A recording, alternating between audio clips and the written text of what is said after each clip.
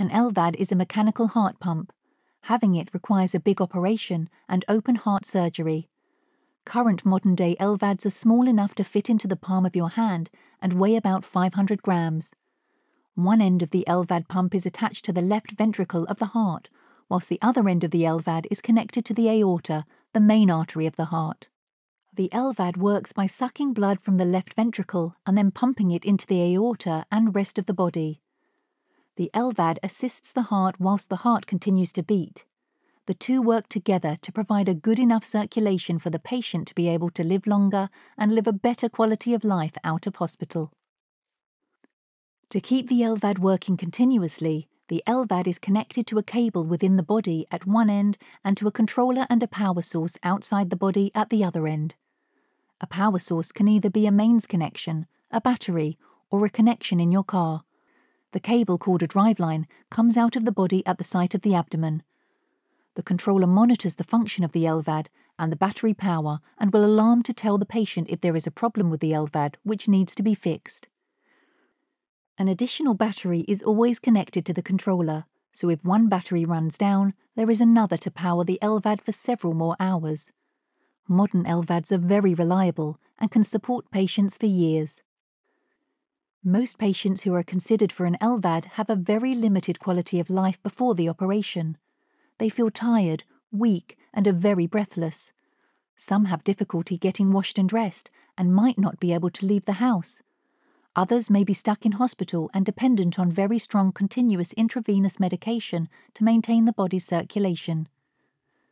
As soon as the LVAD is implanted, the blood supply to the body returns to normal, so heart failure symptoms improve.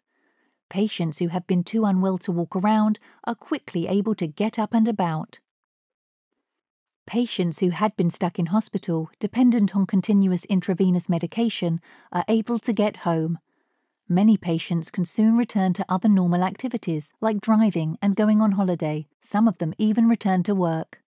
There's two really good reasons why you may be offered an LVAD instead of a heart transplant. The first reason is the presence of very high blood pressure within your lung. It's often called pulmonary hypertension by the medical team. If you had a heart transplant and you had pulmonary hypertension, the chances of surviving heart transplantation are vastly reduced. Hence the reason we need to put the LVAD in first to bring the pulmonary pressures down and then get you transplanted after that. The other reason is because you're so ill that we don't have enough time to wait for a donor to become available, and we think it's more prudent to go ahead and have an LVAD to save your life, to get back to normal, than keep waiting on the donor waiting list for a heart to become available and risk potentially dying whilst waiting. The NHS only allows us to put LVADs in as a bridge to transplant, which basically means the LVAD goes in first and then eventually we get you back on the transplant list with the LVAD in and with the hope of getting you a heart transplant.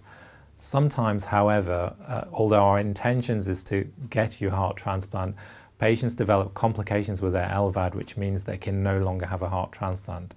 We call that destination therapy, or you live out your life with the LVAD. LVAD survival is not as good as heart transplant survival because of the risk of developing LVAD-related complications such as bleeding, surgical bleeding during the early phase, and gastrointestinal bleeding after 3 months. Infection is the most common adverse event that occurs in the early and late phase after an LVAD. Stroke. Stroke risk persists after LVAD implantation. Some patients may continue to have recurrent heart failure symptoms despite having the LVAD.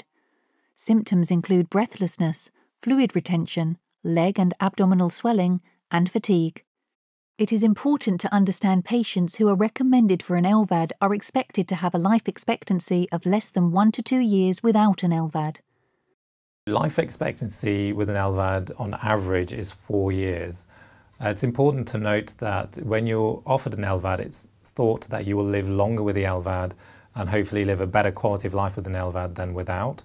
When you ask patients who've had an LVAD how they feel and whether they made the right decision, 80% of patients after 2 years with the LVAD say that they made the right decision and are leading a better quality of life than before the LVAD.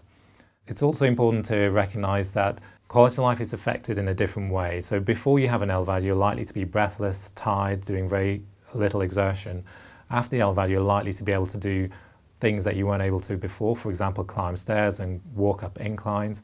However, because of the LVAD being a mechanical pump, a series of complications can occur, such as bleeding, infection, clotting within the LVAD.